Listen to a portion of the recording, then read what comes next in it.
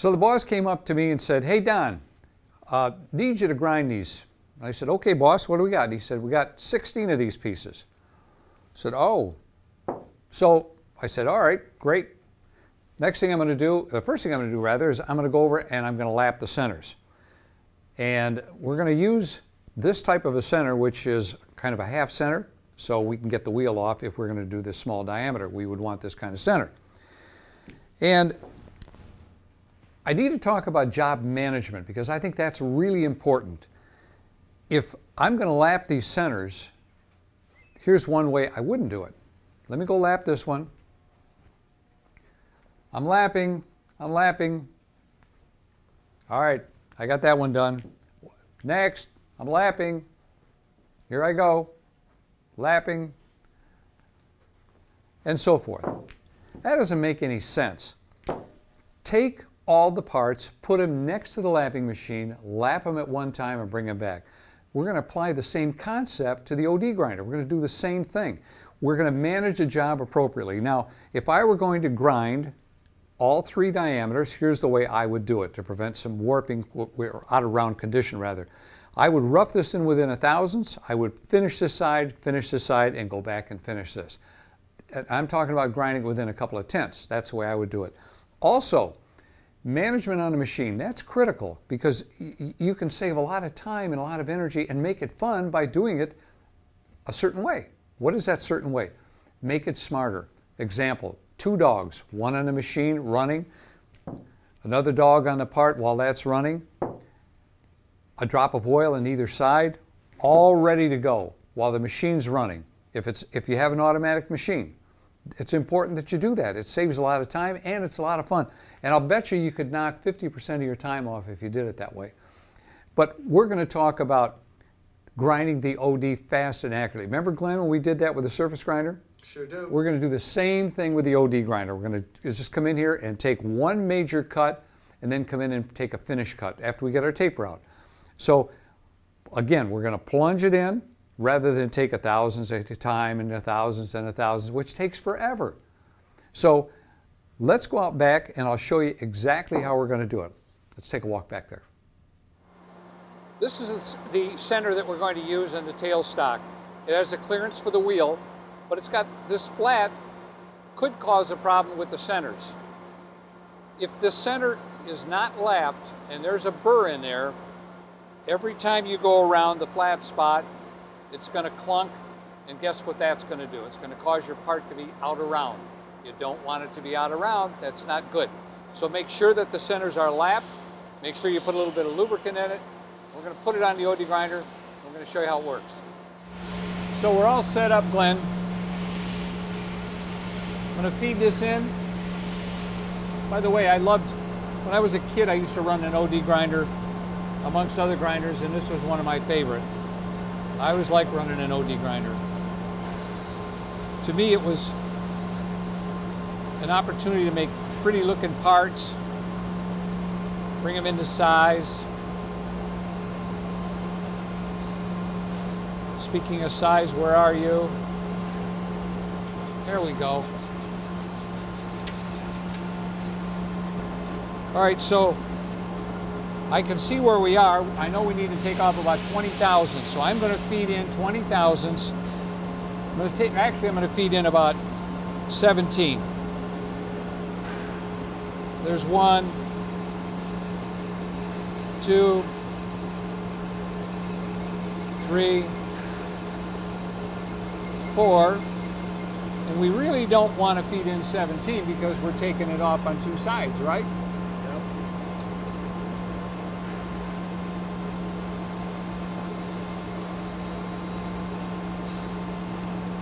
So we'll stop right there and watch this. Remember we talked about grinding fast and accurate?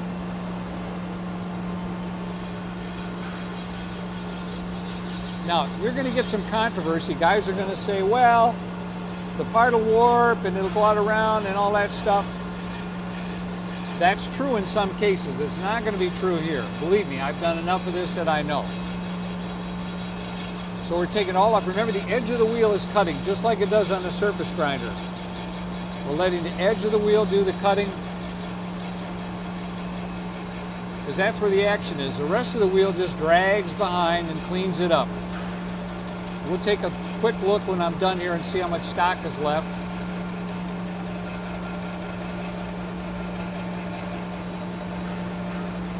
And you hear it starting to chatter a little bit. That doesn't hurt anything. That's just the wheel breaking down as it cuts. You're hearing an interrupted cut because there's a screw hole in there, and we're running through the screw hole, which doesn't hurt a thing. But you can take one pass, take majority of the stock off, and go back and take another pass and finish it up, or maybe two passes, you know, it just depends. Again, we've already gotten the taper out of the machine, so we know that's good. Now, if I were going to completely finish this, I would have this roughed in the way it is, and I would go in and do these smaller diameters next, and then come back in and finish it. But this is a demonstration, and it's not necessary for me to do that because of it. So we'll feed in just a little bit and take one more pass. And you can see by the sparks, we're not taking hardly anything off. I call that counting sparks. We're probably taking 3/4, that's it. So we're done here. We'll take the mic and we'll give it a check and see how much stock we have left and take our finished pass if necessary.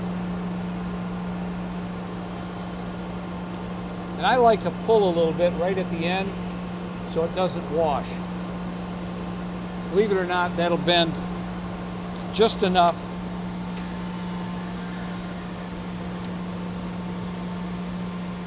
to stop that wheel from dragging off.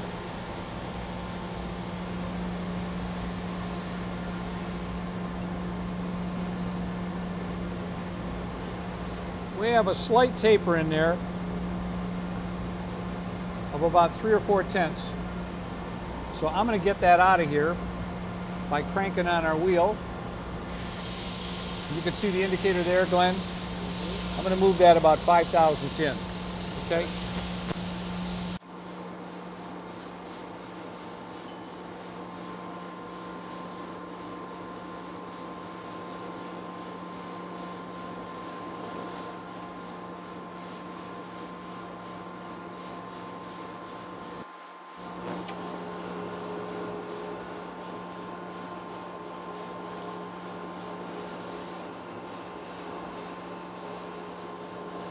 I was talking about watching it, watch the sparks.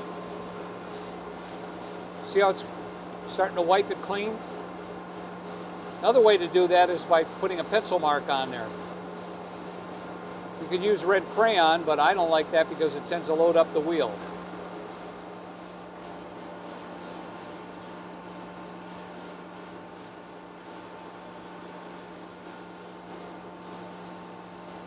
Again, when I get near the end, I like to pull the tailstock away.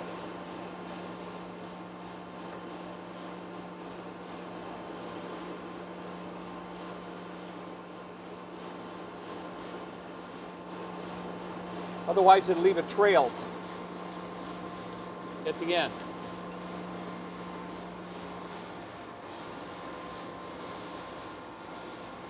So I fed in just a little bit to get the to get it to size, and we are right there. So that's one way to grind on the OD grinder, fast and accurate. Take a couple of passes, take one major pass, take all the stock off on the first pass, and again, this is not true with everything. It depends on what you're grinding. In this particular case, we can do it that way.